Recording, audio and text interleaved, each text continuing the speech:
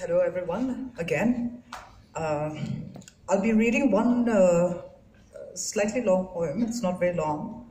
It's about a woman supposedly named Maria.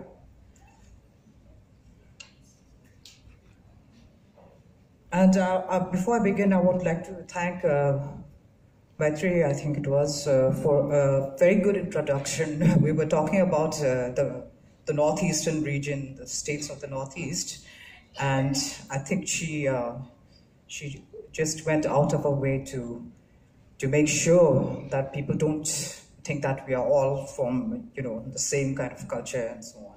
So okay, this is Maria and Vixen. Maria and Vixen. At the end of the day, we don't know what we want anymore, or who we are and who we thought we were meant to be. Who were our friends and who were the ones who led us away from the scenes of mourning and the places of contentment. Since these things are out of our hands, what we're left with is a mirror showing our movements. Some who are mothers and some who are sailors, some who stand under street lights displaying their embroidered beauty, some who reveal a sense of daring in photographs, with their smiling eyes and their feet braced apart in a challenge, a question mark thrown at the world.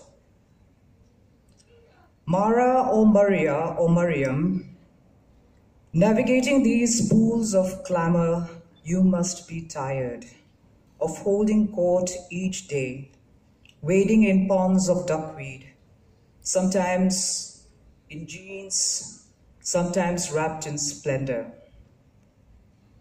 I'm sure you set aside your face at evening when you sit at your dressing table to undo the faces that daylight has forced upon you. You place them in a drawer, rubbing out their lines that flatter you and draw many more eyes. Your eyes perform a full striptease of me, and yet in the evening you put them away, in a drawer packed with myrrh and crumpled tissues.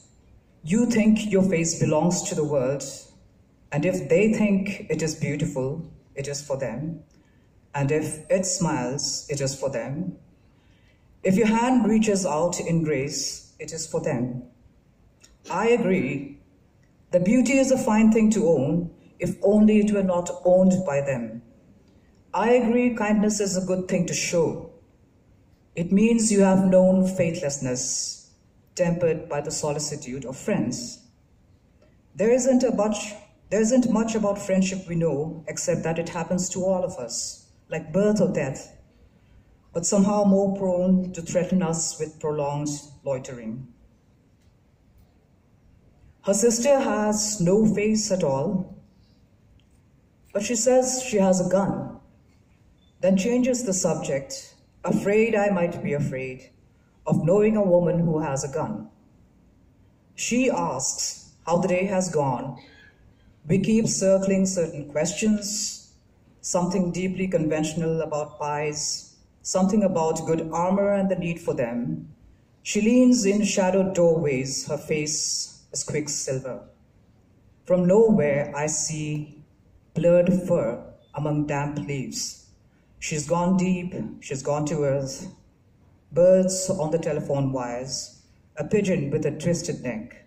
She looks at me with eyes full of questions, her mouth full of warm feathers. Thank you.